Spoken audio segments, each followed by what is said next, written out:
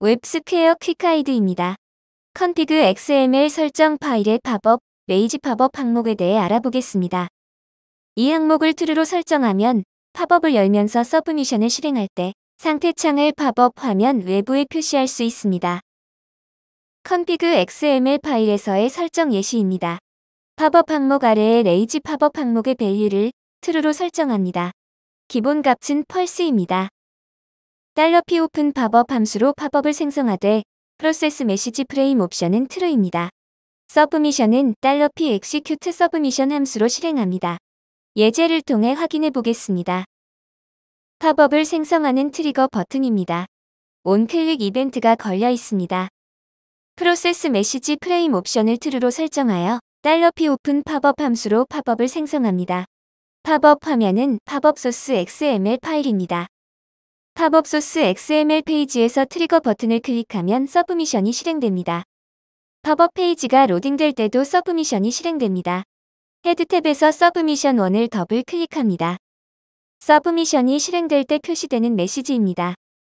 서브미션 전에 실행되는 함수와 서브미션 후에 실행되는 함수가 정의되어 있습니다. 서브미션 전후로 각각 다른 메시지가 표시됩니다.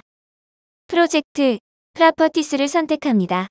웹스퀘어 엔진 컨피규레이션을 보면 팝업 아래의 lazyPopup 항목이 false입니다.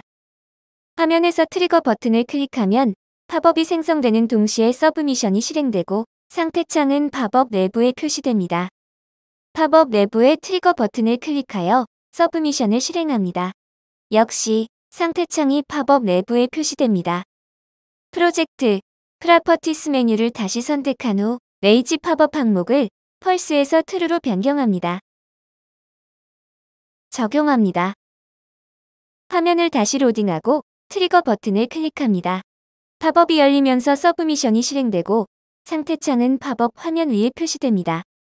로딩된 팝업 내부의 트리거 버튼을 클릭하여 서브미션을 실행하면 팝업 내부의 상태창이 표시됩니다. 다시 확인해 보겠습니다. 팝업 로딩과 동시에 서브미션을 실행하면 화면 외부의 상태창이 표시되고 팝업 로딩 후에 서브미션을 실행하면 상태창이 팝업 내부에 표시됩니다. 웹스퀘어 퀵가이드를 시청해주셔서 감사합니다.